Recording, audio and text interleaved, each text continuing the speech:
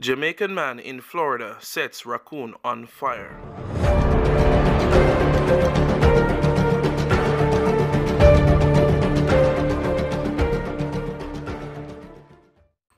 Bless up peeps, DC Steven in the building, and don't worry yourself, I have the video with the old man himself. I talk about what happened and what him do. Yeah man, me I go play the video right after this, but right now me I go run through a little explanation of what the police them say and what happened when the neighbor see him do what him a do. So me I say, okay, so let's get to the stories. An 88-year-old Florida man was arrested after police said he burnt a trapped raccoon alive because the animal had eaten his mangoes. Ezra James told WKMG-TV in a story Saturday that last Thursday threw gasoline on a raccoon and lit a match.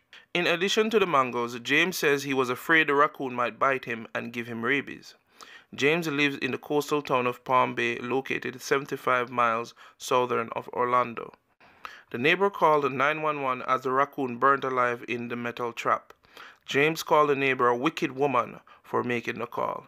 Police officers shot the raccoon to ease its suffering. The raccoon was still alive when they arrived, completely burned, with the skin peeled back from the feet from the burns.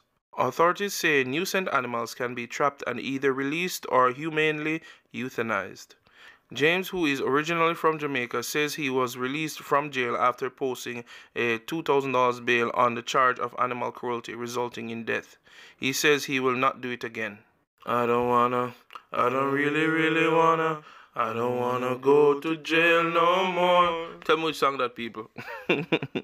Yo, the man say, yo, no more jail fee, me nah go burn an next raccoon alive. The man say, me the upset start, basically upset him, now him know I say that, but you can see it from one I got seen in that video right now. Can I go play the video? I'm gonna leave in the comments and tell me what you think about the whole thing, cause right now, I mean the man are defending mangoes, but at the end of the day, animal cruelty that, you see me I say burn it alive like that. Yeah. Anyways, I'm gonna check out the video, leave in the comments, tell me what you think about the whole thing, and have a blessed day, people. Yeah man, DCS TV, I'm out. Watch the video. Animal abuse. A man in Central Florida accused of setting a raccoon on fire. Yeah, he tried to explain himself as he walked out of jail. Take a listen to this. 88-year-old, first time I ever have to go to jail.